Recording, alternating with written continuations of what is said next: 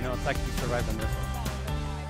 The brother of the man who survived this tire shooting right through his windshield is talking only to 10 News about that freak accident.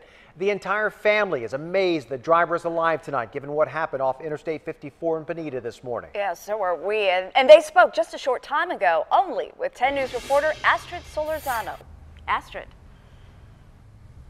We're here at Scripps Mercy Hospital, and I've been talking to the family all day. They're very shocked, but what they told me that when tragedy strikes, they focus on the positive to get over the shock. I get a call a little bit before 8 o'clock from my sister. A call George Castillo didn't want to believe. I was kind of shocked, and you know, it's April Fool's. Especially today. So it was like, wait a minute, yeah, is this really happening right now? These images were hard to process. His 47-year-old brother, Salvador Castillo, had a very close encounter. Then it started becoming so surreal that he's actually kind of lucky.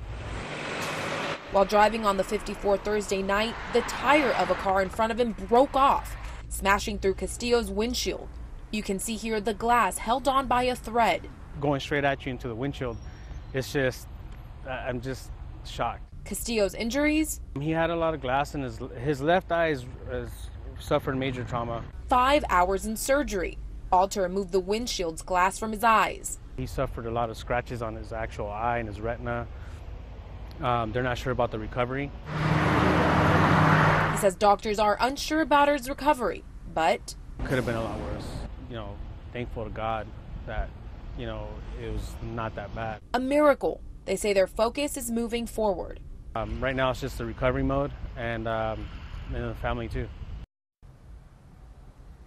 Now, the family told me that they're going to try to hold somebody accountable for the accident, and I also talked to CHP officers, and they said this type of situation is definitely very rare, but if the family wants to, they can file a claim against a driver who lost the tire.